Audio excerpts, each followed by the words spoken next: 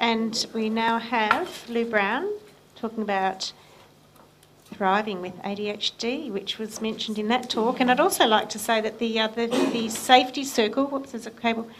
The circle of safety was actually presented by, circle of security was presented by Maron at our New South Wales camp in a session. So that was something we're very familiar with as well. Yeah, it was really fabulous, and something I wish I'd seen, when my children were much younger. So I'll just get you set up.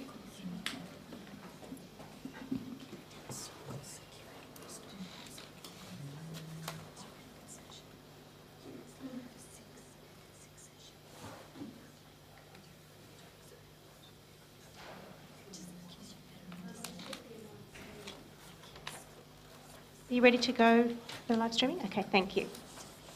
Thank you. Lou Brown, thank you so much. Can you hear me? Yep. Hi everyone, I'm Lou Brown. I have to admit that I don't know a lot about Tourette syndrome, so I was asked to come here because I know a lot about ADHD. I have ADHD and so does my son, and I'm an ADHD coach, consultant and advocate as well, so it's something I live and breathe every day. I was expecting that Dr. De Silva would actually talk to you a little bit more about ADHD, so I wasn't going to give you lots of information exactly about what it was, because I thought it would have already been covered, and go more on about how to support and advocate for our kids. And the whole idea is we want them to thrive. And the reason that I called my website and blog and things Thriving with ADHD is that when my son was diagnosed and then I was diagnosed, I got really quite devastated. I was really frightened of his diagnosis because I'd had quite a hard upbringing and I had not felt very good about myself for a very long time. And I was really scared that he would have my old life. And then I became determined that that was not going to happen, and it wasn't going to be good enough for me that my son was just going to have, a life and he was going to have all these troubles and he was going to survive. My desire for him is that he will thrive, and I thoroughly believe that that's what kids and adults with ADHD and Tourette syndrome can do. We just have to work out how to do it our way. So ADHD is a neurobiological disorder, and it's characterised by some traits of having inattentive characteristics as well as impulsive hyperactive characteristics as well. So those symptoms, although everybody can have them, actually manifest in ways that become quite severe and start to impede all aspects of your life. So when someone's inattentive, you're usually described as somebody that might be a bit daydreamy, off with the fairies, struggling to concentrate and focus, etc. When someone's impulsive and hyperactive, they tend to get described like they're a little bit like a race car, zooming around everywhere, a million miles an hour, but their brakes don't work very well, so they crash. And then you get other individuals and children who have combined ADHD, so they have both those traits. But as you would know, when someone has Tourette syndrome, they present with much more than just tics as their challenges. And that is the same with ADHD. Those inattentive, hyperactive, impulsive symptoms are really only the tip of the iceberg. And although they can be challenging, we all really need to remember that they actually are beyond the control and not of the making of the person who has the disorder. They stem from genetic differences that result in alterations in brain development, structure, connectivity and function. And when it comes to ADHD, these neurological differences affect a child's executive functions. So your executive functions are basically the mental processes one uses to regulate and control their thoughts, words, actions and emotions. They also help you to perceive and sense time and kind of give you an idea so you can kind of gauge your behaviour across time in order to achieve your goals and maintain your social standing. So for an example, your executive functions help you to concentrate and pay attention, to consider the consequences before responding to a situation, to plan and prioritise, to self-motivate, and to effortlessly adjust and direct your attention and behaviour. And they enable you to successfully navigate social situations and to moderate your emotions. And we know children who have ADHD, they develop these executive function abilities about 30% behind their peers. And as they develop and get older, they tend to only develop about 70 to 75% of the executive function capacity of their peers and always remain delayed. And as you can see from this slide, this deficit can be quite huge. So when you think about, a child is 14, they're in high school, yet they have an executive function capacity of a 9.8-year-old. The other thing to remember is that the ADHD brain is interest-wired, and the reason for this is that interest increases dopamine. So there's lots of reasons, well, not lots, but there are some considerable reasons that the research is starting to indicate why people have ADHD, and one of them is it appears that we have lower levels of dopamine in our nerve synapses. And what the dopamine does is it gets the electrical impulse from one nerve, it carries it across the synapse to the next nerve, so the impulse goes across that nerve and it carries across the synapse again to the next nerve, etc. So it's like a messenger that picks up the electrical impulse and carries it across. And I know it's really abstract, but every time you think something, it's just electrical impulses going back and forwards. So if you have low levels of dopamine in the nerve synapse, sometimes it could be like those electrical impulses aren't getting through. So what we know is that interest increases dopamine. So ADHD is not a disorder of not being able to focus and regulate, it's being able to not do it, just at will. So when you're in your natural state and you're trying to do something that's boring or tedious, the dopamine levels are low, and it's like those impulses can't get through and you can't use those abilities to focus, etc. But all of a sudden, you're doing something that you're really interested in, the dopamine levels rise, and then you're engaged and you start to hyper-focus on what you're doing. But what happens is then you can start to have struggle disengaging and transferring away from what you're doing back to something else, especially if someone asks you to do something that's tedious. So for an example, you might see a child that's playing with their Lego on the floor, you'll go, "Hey mate, come to the dinner table, it's time for tea." They say, "Yep," and they don't move. And the reason they don't move is because the executive function capacities or the abilities that other people use to go to themselves, self-soothe, it's going to be okay, I can come back to my Lego, it's going to stay here, Mum will get really upset with me if I don't move. They're not getting images that are saying that, my mum is going to be upset if I don't move from this place. They can't direct their attention, everything. They're stuck here and they're getting dopamine from what they're doing. And then we go along and we take the toy away and they have an emotional reaction. And we basically caused it because we've severed that dopamine. They're stuck here and we've pulled it away in a drastic way. So that's what's going on for these children. So we have to work out how do we get them to transition away from it in a way that's not doing harm or upsetting them. The other thing when it comes to interest is that having dopamine in your brain feels really good. And that means that if you have ADHD traits, you're always going to be trying to find dopamine. And it's like you actually don't have a choice. And if you can't find dopamine in healthy ways, you will get it in unhealthy ways. So sometimes if you have a child with ADHD and they're really bored, they're more likely to participate in risky behaviour, more likely to act out, to provoke even yourself in order to get a reaction because that will increase dopamine. And I've met adults with ADHD who have to participate in extreme sports to make sure they get enough dopamine so they're not gambling or drinking or driving erratically, etc., as one way of getting or managing their disorder.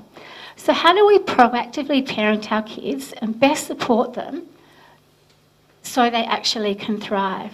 Well, we do this first by really understanding their disorder. So we want to understand Tourette syndrome really, really well as ADHD, and understand how those differences actually show up in their child's life. And the reason for this is the reasons we attribute to a child's challenging behaviour greatly influences how we perceive them as well as how we respond to them. Then we really need to understand the why behind the behaviour, as this helps us to make better informed decisions as to whether we actually need to adjust our expectations so they align with our child's executive function age rather than their chronological age, or we need to put in place scaffolding that helps our kids bridge the gap between their executive function age and the chronological age in order for them to be successful. And if we don't do that, they are going to fail. We also, having understanding, their Tourette syndrome and their ADHD, it becomes very clear that disciplining them will not rectify any of their challenges. Instead, if we just punish them, what we're going to do is actually punish them for the symptoms of their disorder, which will actually result in crushing their self-esteem and self-worth. It fosters shame and exacerbates their challenges, and also can contribute to them becoming more oppositional and defiant and to developing anxiety, depression, eating disorders and drug and alcohol use, and other quite devastating outcomes. So what's scaffolding? It's basically tools and strategies that we put in place in order to support our children's lagging self-regulatory skills. And to accurately identify those skills and what they need in the moment, we basically need to understand what's going on for them. And I'm going to give you an example. So let's take one of the executive functions is actually inhibition or self-restraint. And why we have to be able to inhibit ourselves is if we don't, what we do is we just respond straight away for something, and we have either an instinctual or a habitual response. Now, sometimes an instinctual response is really appropriate. So if you see a bear, you don't want to go, oh wow, there's a bear, where did he come from? Has he got any family? You need to fight or flee. But there's times if you have an instinctual response, say your boss or if you're a child, your teacher's giving you some constructive feedback, and then you arc up or you run away, that instinctual response is inappropriate. Same with habits. Some habits are really important. So we have the habit, say, of cleaning our teeth, etc. When we have a habit, it means we're using less brain power and we're getting things done to keep ourselves safe. However, if our habit is to reach for food or alcohol when we're actually struggling, or to jump from here to catastrophe in 2.5 seconds in our head, that habit becomes a problem. So when you can inhibit yourself, it gives you a chance to make a willful decision. And you do that by pausing, thinking and responding. So the process of inhibition is actually quite complex. So when someone inhibits themselves, the first thing they do is they have to pause. They turn their attention inwards and you start contemplating the future. And when you do this in what's conceptualised as being this working memory space. And you have these really great filters when you're neurotypical, that when you're thinking in this working memory space, you can filter out all distractions that are internal and filter out internal distractions so you can stay on track. You also get information that helps you kind of work out what would be the best way to respond. So you get ideas. So maybe you go, you know, when I did this last time, this happened. Or when I did this happened. Or I read this story and they recommended this and this happened. You might create some new ideas, do a cost-weight analysis, and you'd action your response. And when you're neurotypical, this happens in in a second, less than a second, and you don't even realise you're doing it. But this process is fraught with problems when you have ADHD. For example, most of us, the more hyperactive, impulsive we are, we're kind of like wired for thought, action, thought words coming out of our mouth. There's no actual stopgap there. And it wouldn't matter, because I'm quite aware of my own ADHD, that no matter what I do, whether I do meditation or I try to write, set alarms, whatever I do, when on my natural state, when something happens, there is no stopgate there. In fact, when I first took medication, I said to my partner, what is that? It was like this space. I was 47 years old. What is that? There's this space where I can stop and think for the first time in my life. It wasn't there naturally. Okay, then we have to turn our attention inwards and start contemplating the future in this working memory space. The problem when you have ADHD is that your filters don't work very well. So instead of being able to screen out all this interruption, everything has started vying for your attention, and you also get interrupted by internal thoughts that are relevant to what you're doing. We can also have working memory problems and not get the information we need, as well as planning and problem-solving problems. But by knowing this, by knowing our children are like wired as if like there is no stopgap, it gives us information that helps us work out how to scaffold or support them. So we set them up for success. So it doesn't matter. This is what Russell Barclay would say, is ADHD is not about not knowing what to do. It's not being able to access what you know in the moment. So we might teach kids with ADHD how to pause, all these strategies and things, but that does not mean in the moment that they can do it. It doesn't mean we don't want to teach them, and over time, hopefully those things will strengthen and grow. But to teach a child with ADHD a strategy and expect that they can just do it even as an adult, when I can't always do it myself, is just fighting against their neurology. So as a parent, we need to put in place strategies that help them to pause, etc. So for example, the first strategy actually, probably for most people with ADHD, is medication. Now, I'm not pro-medication. I'm pro that we help our kids develop in a healthy manner and that we help them achieve their full potential. And they do that in a way that they feel good about themselves and good about their future. And the fact is that medication helps somebody pause when they have ADHD, if it works for them, more successfully than any other intervention does. It doesn't mean the kids will know how to, what to do when they've paused and how to think through things. And when you're really excited or really anxious, the medication sometimes doesn't work either. Next, we can put in strategies in place to help them pause. For example, we could say, I'm going to ask you a question, but I'm going to walk away and come back in 5 minutes to hear the answer. So you give them a chance for them not to answer in 2 seconds. So say you ask them, did you take that chocolate biscuit? And they go, no, it wasn't me, because as soon as you ask them, it comes straight out of their mouth what's in their head. They'll talk to you and tell you the answer before they've had time for their working memory to give them the information. So they might say to you, no, it wasn't me. And then you walk away and 2 seconds later they're going, oh my gosh, it was me. And they come and tell you and you tell them off. They're never going to want to come and tell you again. But they didn't lie on purpose. So we put the stopgap in there by saying, I'll ask you a question, I'll come back and get it. Or you can have a rule that's like the 30-second or 60-second rule. So if you say something to me and you're going to change your mind, I'm not going to tell you off. I understand your brain didn't give you the information straight away, but thank you very much for telling me now what's actually going on. You can also ask them to repeat instructions back to you, because that can help them pause, think about what you've actually asked and process that information so they don't miss it. You can ask them questions about decisions that they're going to make and discuss the pros and cons with them to help them pause. And you can also don't argue with them.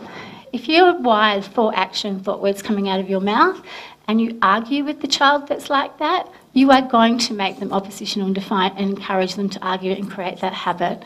We need to be the stopgap for them and stop that pause. We also need to learn to listen with empathy, which we're going to discuss later, because when we listen with empathy, we open up what's called teachable moments, and then we can talk to them about what might help them pause, because it's more important that they're on board. And we also need to be really patient with them. And sometimes, whatever you do, nothing works, especially when medication wears off. And I'll give you an example.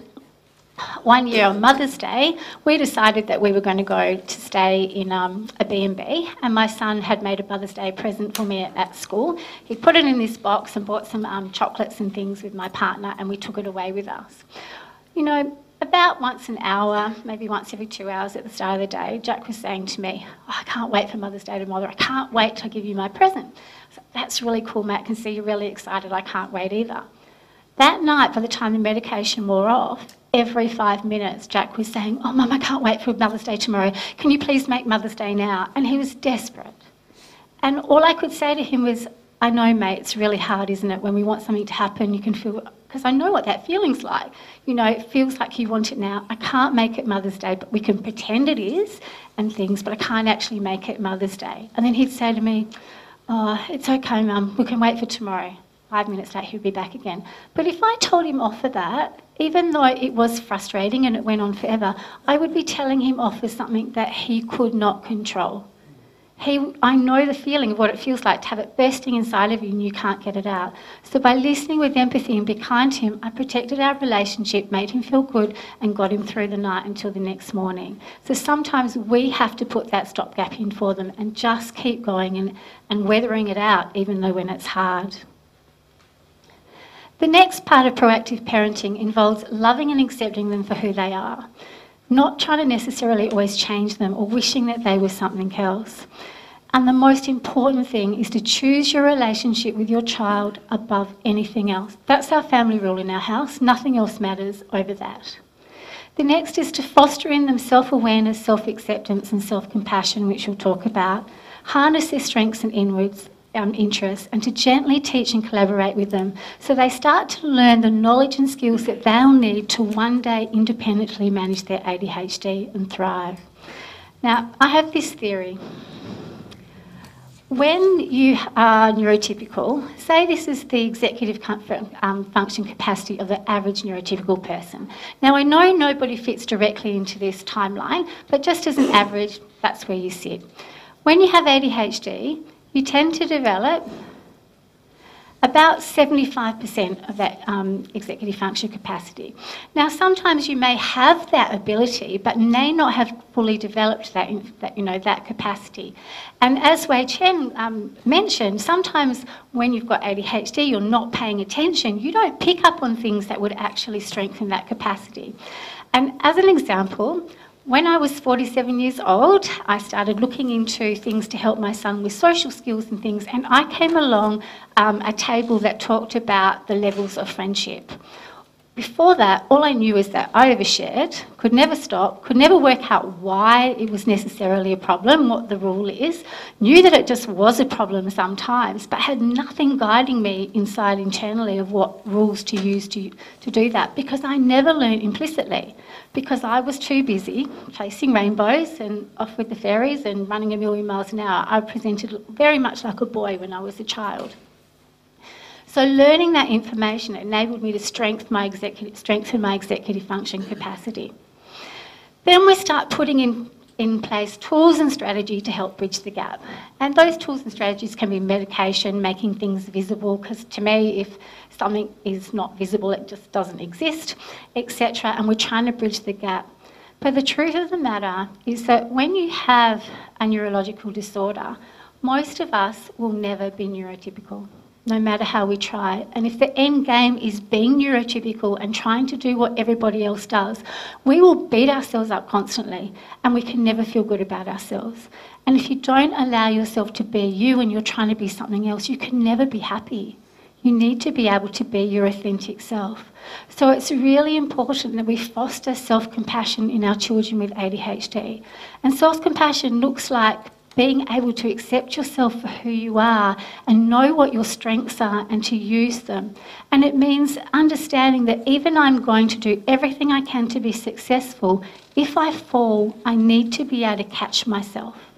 I need to be able to go, are you okay? What do you need right now to be all right before I go and fix it? Because if we don't, we end up getting depression, anxiety and everything else, trying to be something that we're not. So we need to find that happy place. And it is possible to thrive in that place. It's not possible to thrive if you're trying to be something that you can't be.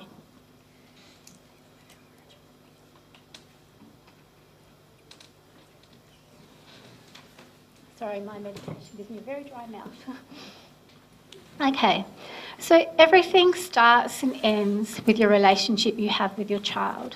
So having a very healthy relationship with a child is vital, because if they feel heard, valued, understood and appreciated for who they are, rather than they have to be something else, they're more likely to act in a way that meets your expectations as well as societal expectations, as they want to protect the relationship that you have with them.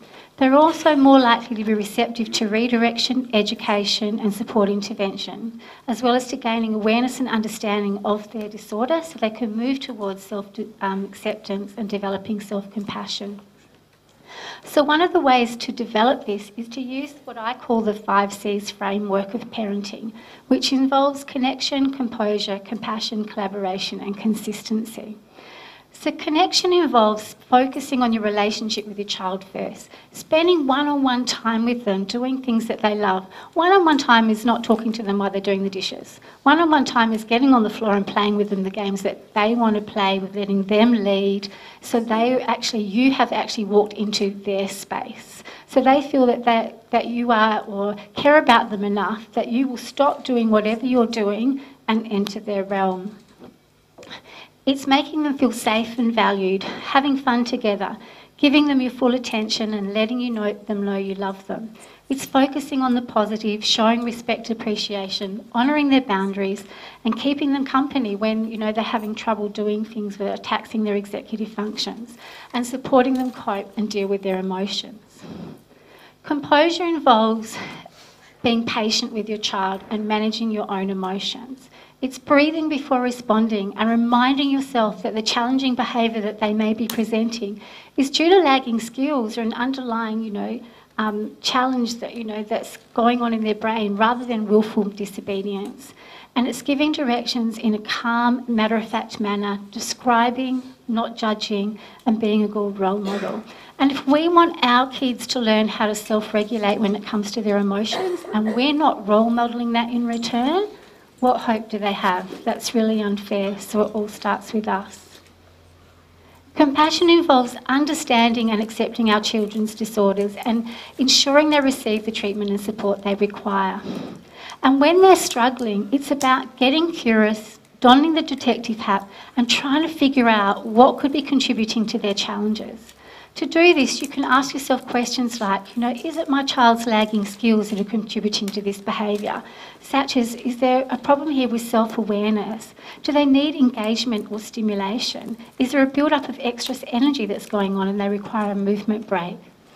Is my child trying to communicate something with me through their behaviour? Are they really anxious or scared or worried or overexcited, etc.? Is there an unmet functional need that may be contributing to their behaviour? For example, are they feeling insecure? Are they feeling really anxious or hungry or boredom or frustrated? And boredom is like a killer when you have ADHD. Are there any environmental issues that could be contributing to this behaviour? And is there a pattern?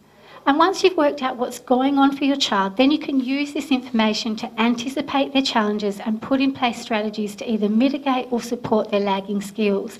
So they can learn from you through guided practice and supported interventions, as well as start to develop their own awareness and ability to manage their challenges themselves. And one important thing that comes into here is listening with empathy, and we're going to talk about that in just a moment. Collaboration involves starting to use the teachable moments that open up when you actually listen to a child with empathy and with compassion, and using them in a time or like using kind of a coach approach to actually get them involved, to foster their strengths and to ask them, what do you think might help here in this situation? So you're starting to build their own awareness and their own ability to make decisions about how to best respond and manage themselves. If we don't collaborate with our kids and start doing it when they're young, when they get to be teenagers, they will tell us where to go, and then it's too late. So if we want them to understand and participate, we need very early on to them to start understanding the disorder and starting to include them in the management of it, so they can start taking on these skills and start taking not full responsibility, but at least buy-in. So then they're more likely to stay with us and, to not rebel later. Collaboration also means, giving them a choice, involving them in any rule setting and decision making, exploring options with them, staying open to possibilities, giving lots and lots of praise, acknowledging them with rewards, etc. And the whole idea is to gradually reduce the need for external imposed discipline by fostering internally imposed discipline and self-regulation, which takes a very, very long time when a child has ADHD. And then it's doing all these things consistently. It involves setting and reflecting rules and expectations, making very clear requests, making sure that they understand all the steps involved, that we are kind of predictable in our response, and that we focus on outcomes and praise them from the things. Now, we do need to have set clear and fair kind of expectations on our children that fit onto their executive function capacity, and we need to have some consequences, but that's very different to punishment. Now, listening with empathy, I think, is the most important skill that somebody who has a child with a difference, such as Tourette's or ADHD, needs.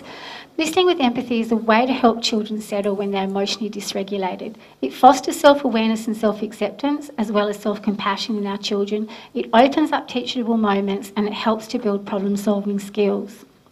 So, supporting kids when they're emotionally dysregulated is really, really important, because what happens is when they get emotionally dysregulated, cortisol, or the stress hormone, starts surging through their body and it activates the fight or flight response. And when you're in that response, you kind of get, your heart rate starts to increase and your breathing increases. You get blood going to your muscles so they tense up so you could actually, run away, etc. You pimple pupils. And at the same time, the blood gets diverted away from your non-vital organs. And your prefrontal cortex, the part of your brain where your executive functions are considered non-vital in that arena because they need to fight or flight, not to think things through. So when a kid is actually elevated, they actually do not have the ability to calm themselves down, to think rationally, to listen and take on what you're saying and things. In fact, when you keep talking to them and asking them in that situation, you're probably going to escalate them more. So by listening with empathy, we help them to calm down. And once they're calm, then we can start collaboratively speaking to them and getting them to understand what's going on and work out ways to support them and try and hopefully prevent, the challenging behaviour happening again. So listening with empathy is basically listening with the intention of understanding their experience and point of view. What else do I need to say? It helps kids feel loved, understood and valued, makes them feel secure in their relationship with you. So if they know that they're really struggling and you're still patiently standing beside them, helping them, that you really love them, you're really there for them, and you've got their back. It's also very protective, as when you listen with self-compassion, with compassion to them, or with empathy, you're actually fostering self-compassion in themselves. The one thing that we really need is absolutely vital. So how do we listen with empathy? We do that by pausing and listening with the aim of understanding their point of view, by listening to what they're saying as well as how they're saying it, by acknowledging and validating their feelings while reversing judgment and avoiding giving advice. And yes, we can listen to the empathy without condoning behaviour. When we're listening with empathy, we need to ensure that our posture is open and intimidating, and we use body language and gestures that signal to the child that we're really interested in what they have to say. And we ensure that our language makes them feel safe and heard and encourages them to open up. So example, phrases such as, "I can see you're really upset right now. Gee, that must seem really unfair. You're really excited, aren't you? Now that must be really, really hard. I can see how that would be challenging. So what you're saying is da-da-da-da-da. Let me make sure I understand." Really can help them feel heard. Now, I've roped two lovely ladies in to read a role play for you that gives you an example of what listening with empathy looks like.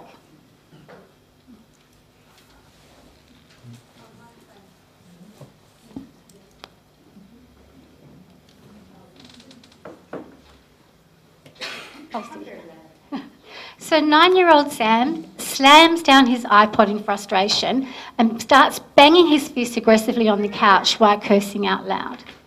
His outburst breaks the calm mood of the house and triggers many feelings in his mum, Julie.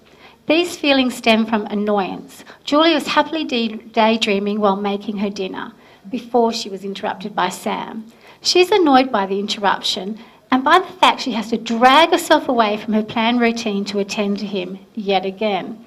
And that as a result, she'll probably not get her chores done in time to watch her favourite TV program tonight. Concern. Julie's really worried about Sam. She's concerned that if he doesn't learn how to control his emotions, it will lead to negative consequences for him later in life. There have been a few issues at school recently. And frustration. Julie's aware that Sam seems to be having more and more difficulties managing his emotions. If the trigger isn't losing a game on his iPod, it's something else. She can't help thinking, why can't he just grow out of it? Thankfully, Mum has learned that it's never a good time to deal with Sam's behaviour when she's triggered. Ding, ding, ding. So instead, she gives into the urge to control Sam's anger. She stops, closes her eyes, takes a deep breath to settle herself. She also reminds herself the reason Sam gets so frustrated and has difficulty managing his emotions is because he has ADHD. Emotional dysregulation is part of the disorder. Sam's reaction isn't personal. He's not trying to upset her or to manipulate her. Sam's outburst is because he cannot cope with his intense feelings, so her role is to help him to calm down and to teach him how to cope with his emotions. And if she doesn't keep her cool and respond calmly when she is triggered, how on earth can she expect him to learn how to? Now Mum's ready to approach Sam from a place of empathy and understanding. Sam, I can see that you're really upset. I am. Life sucks. Really bad, hey? Oh, the worst. Oh gosh, you must feel awful. Yep, I do. Is something really bothering you? Yes, life's so unfair. Life can feel like that sometimes. Like today, it feels like that today. I'm sorry you're really struggling today. What happened? Well, you all just think I'm silly. I promise I won't. Why don't you try me? Promise? Promise. Well, I've been trying to collect all these coins in the game so that I can go up a level, and it's taken me days, and I nearly had enough, and then I just lost them all. It's not fair. Wow, that must have been really frustrating for you. Yes, it was. I hate it when this happens. Yeah, I bet. We all feel like that when we try our hardest and something goes wrong. It's really annoying. It sure is. I am so cross, and now my iPod's going to turn off because it's nearly dinner time, and I hate that you make me turn it off. I can imagine that knowing your iPod is going to turn off soon must add to your disappointment. It does. And now I'm never going to be able to get enough coins to go up a level. All the other kids at school are already up to level 10, and I'm only at level 7. Oh, mate, no wonder you're upset. You want to be at the same level as your friends. I do. It's just not fair. I'm sorry this is so hard. I wish I could do something to get all your coins back. But you can't. I know. Mum moves closer to hug Sam. She waits patiently for him to settle.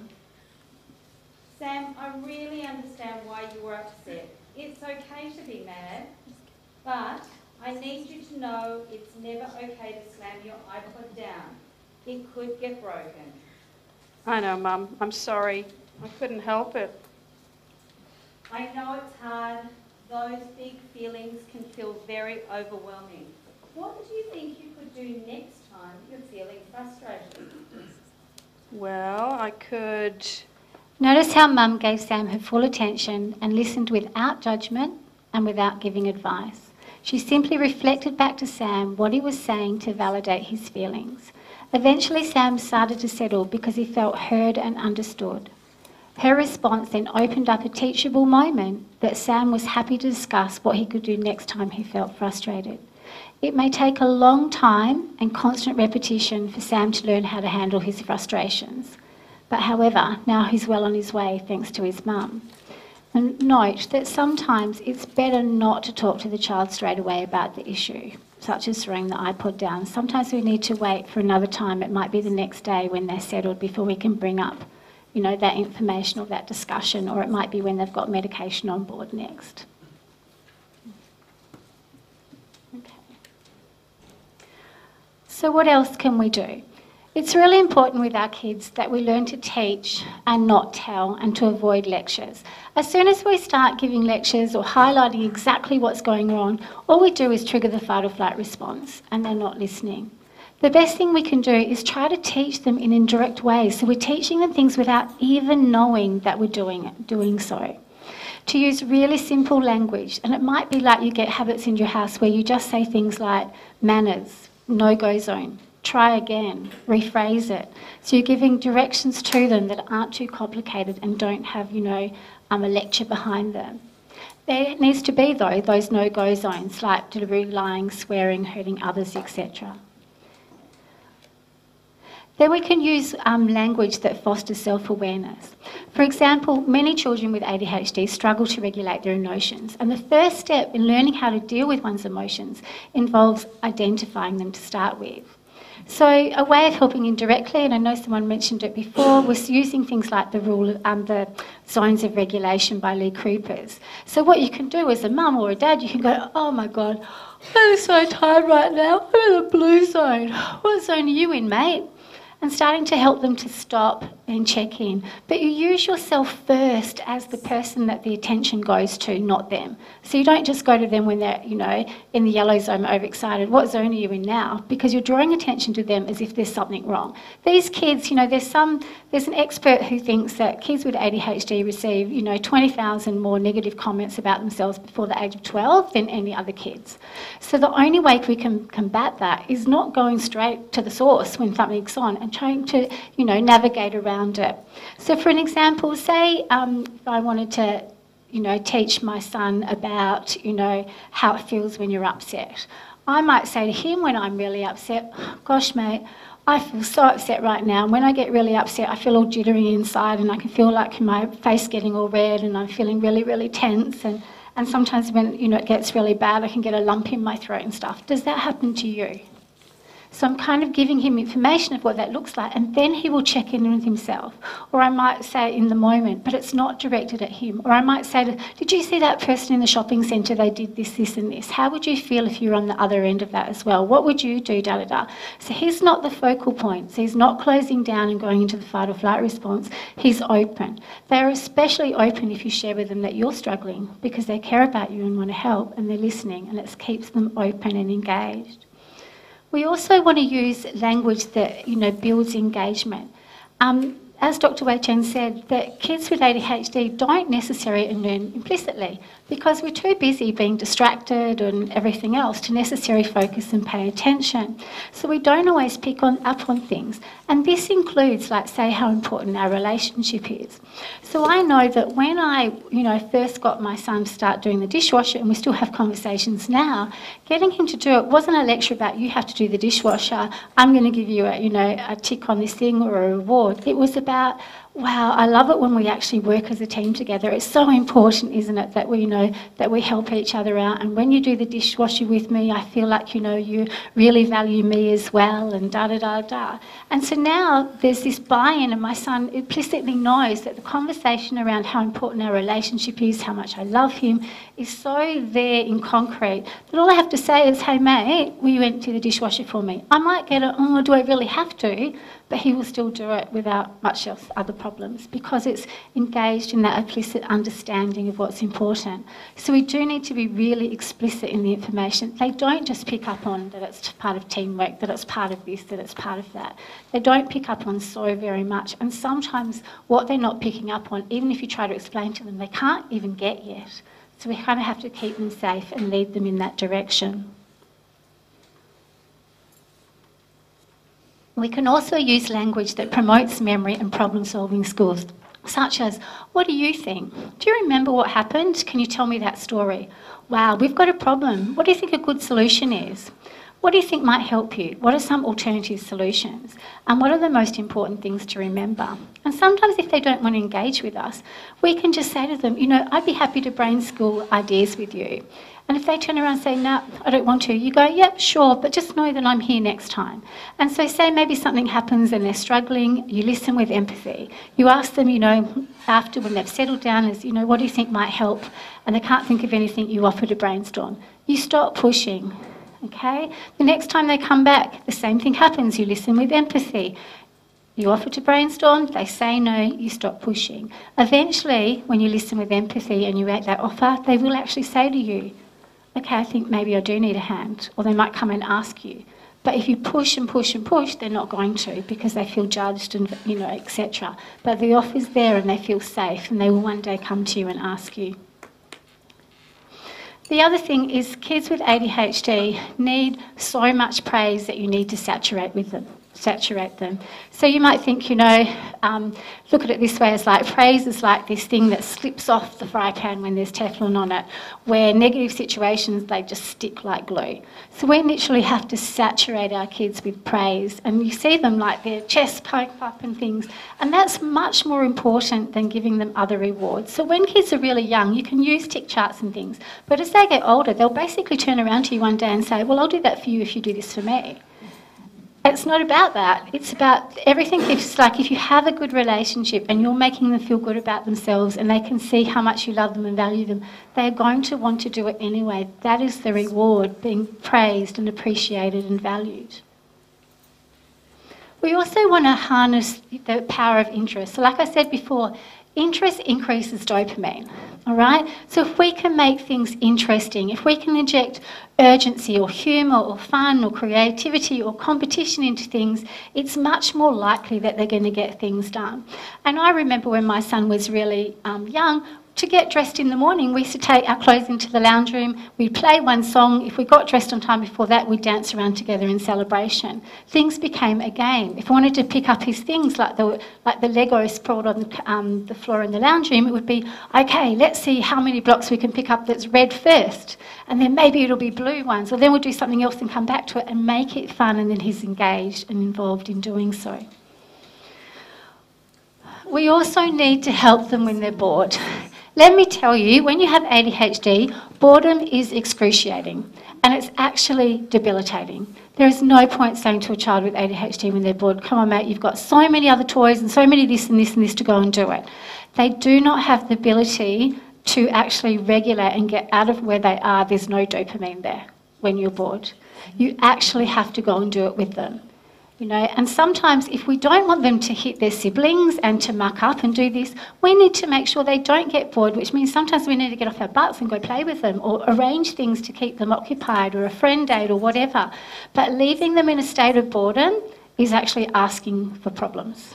Okay, and it takes a lot. You get bored really quickly when you've got ADHD, but you're asking for challenges if we leave them in that in that state and don't get involved. The other thing is that when you spend time playing with them, they feel loved and validated. It's that bringing that connection together, so they're more likely to, you know, open up to you and to behave in the way that you want to. And I have to say that even like my son's 10 now, and I'm still outside playing handball every day, or sitting at the dining room table drawing and participating in art and learning how to paint, which I've never been an artist in my whole life, because he loves it, because that fosters connection and helps him want to be the best version of himself. And when things go wrong at school or something happens, he knows that I'm his safe haven because I've proven it over and over again. And there is nothing more protective than that. And like Dr. Wei Chen said, it's like you have all these things fighting against the child and you're trying to push up. That barrier that you put in place to prevent it or protect it, part of that is your relationship with them. It keeps them safe. And growing up, I didn't have that and I had a really hard time. And the difference between people who have quite significant ADHD that I do and the people who feel good about themselves is often their parents and how much their parents loved them, how they treated them, how they made them feel. Rather than making them feel bad about themselves, they loved them and fostered them regardless. So it is their saving grace. We also want to foster our children's strengths, because when you're doing something that you're good at, it's not so hard, okay? It's interesting and it means that it's much more likely they're going to succeed. Rather than trying to fight against, you know, the way that your brain's wired, it's like engaging and it's there. So as an example, my son really loves art, so we've been doing everything we can to upskill him, doing art courses that when we can afford it. He does animation and stuff, because he wants to get into a course called Graphic Media Art Design at Melville High School next year, when he goes into grade 7.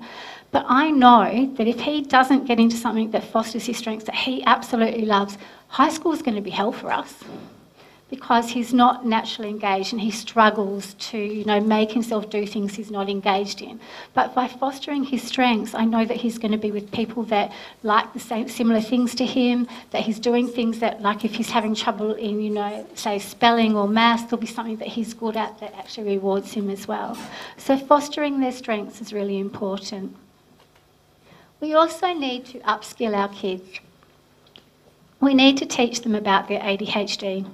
And I know there's stigma out there, but I firmly believe the best way to fight stigma is not to give a damn about it. Because if you really own your disorder or whatever you've got going for you, you own it, you understand it, you know what's best for you, you stop caring what everybody else thinks. And that's really important. And so if we hide the diagnosis from our kids, we're basically telling them there's something wrong. It's like a bad thing to have, you know, you should be embarrassed about it and hide it. And that can't feel good. And you can't move into a place of self-acceptance and then self-compassion if you don't understand your disorder. And I think from a personal level, my whole life I tried to do things in which like I could get better, I could like stop making mistakes and I could start da-da-da-da. And yet I did some wonderful things before I knew I had ADHD. I went to uni, became a nurse, didn't struggle at uni because I loved what I was doing. I had a really great career. At one stage I ran a whole hospital overnight. I ran 3 departments. I was a wound care consultant, etc. But I still had struggles because, I was good at the things where there was interest and not so good at the things that there wasn't and stuff. But when I was trying to sort that stuff out, without understanding I had ADHD, it was like part of the picture was missing. I was trying to work out how to navigate life using the roadmap that neurotypical people use and wonder why it didn't work for me. And so if we don't understand our disorder, then we don't get a chance to work out what do we need, which is probably going to be different to what someone else needs. So it's really important and it's empowering to understand so you can accept, move on and work out how to best manage it. And as an example, I can understand that that can be really confronting.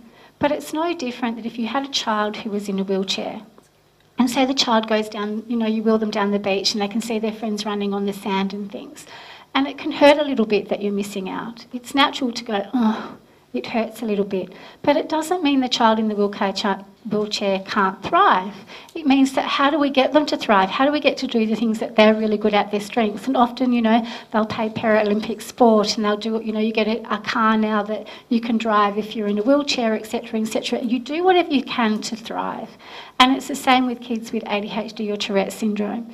It's like, yep, it might look a little bit different to, what we probably originally hoped, but it doesn't mean it's a death sentence. It's working out, how do I be okay with this? And how do I live my best life regardless, with compassion and setting myself up for success instead of failure?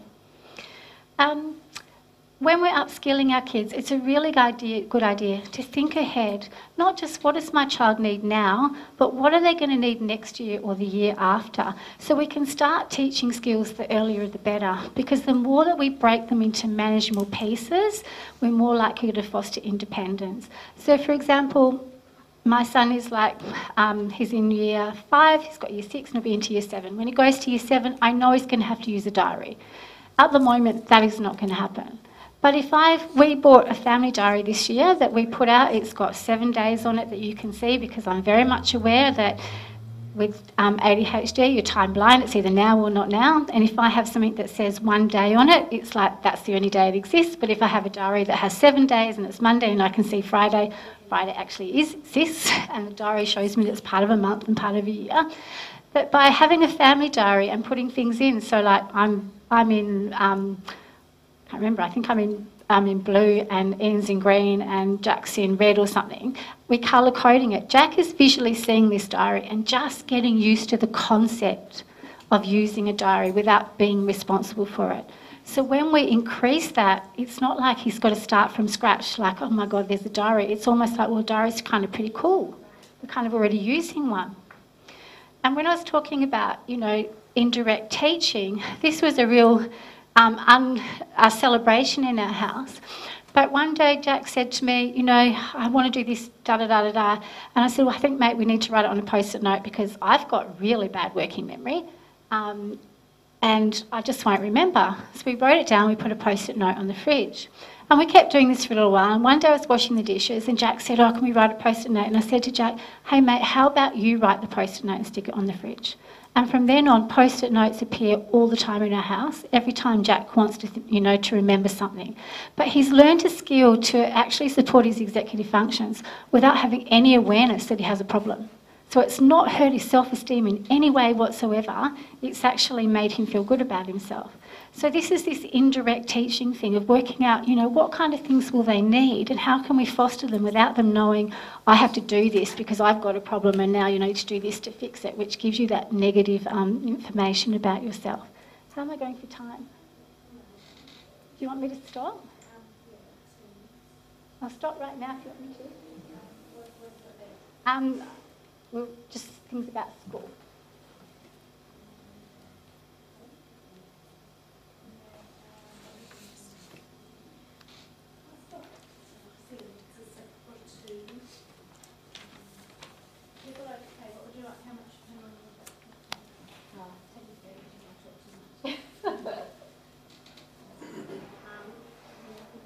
Yeah, no, that's no, not a problem at all. Sorry, typical. No, usually I would go, yeah, it's my ADHD, I'm not really organised, but hey, every single other person has talked over as well, so I can't feel bad it was my ADHD. So thank you very much for inviting me to speak, and I hope you found that helpful. Thank you. And I really don't like asking people to stop because it is also fabulous. The same with Dr. Chang's. And there were so many gems in both those talks. And I loved seeing the one where the child was being hijacked. What was the hijacked from the self-regulation, being in the moment, and that I can't remember now. My working memory's not there. It's late in the afternoon. That's right. I loved that one. And from my use it for good and not evil mantra I had in your one, my grandmother's one came back to me for that one, which I always remembered when my son was young, was your children need your love the most when they least deserve it. So, and that one, it's a good one.